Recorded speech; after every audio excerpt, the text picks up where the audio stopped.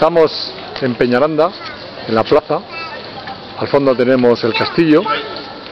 Acabamos de bajar de él, la verdad que el torreón lo han arreglado muy bien.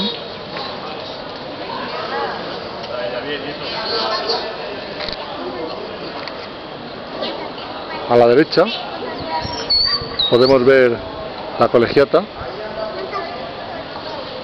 de Peñaranda de Duero. Se llama de Duero pues porque al lado pasa el Duero, y las columnas las trajeron de la ciudad romana de Clunia, que se encuentra pues a unos 10-15 kilómetros. Allá la típica puerta católica apostólica romana con los tres, la cruz y los dos símbolos.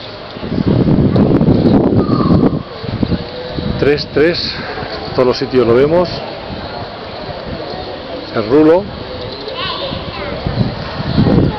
Se celebraba algún gran acontecimiento, o donde la Santa Inquisición mandaban a todos los herejes, todo aquel que no pensara como ellos. Y a la derecha tenemos el Palacio Ducal,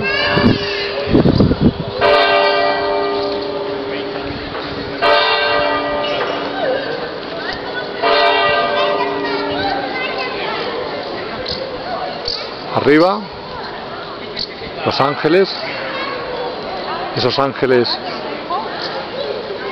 que la Iglesia Católica considera que nos enseñaron la agricultura, la ganadería, pero que para Valdeandemagico fueron nuestros creadores, los Anunnakis, que efectivamente tras la manipulación nos enseñaron la agricultura y la ganadería.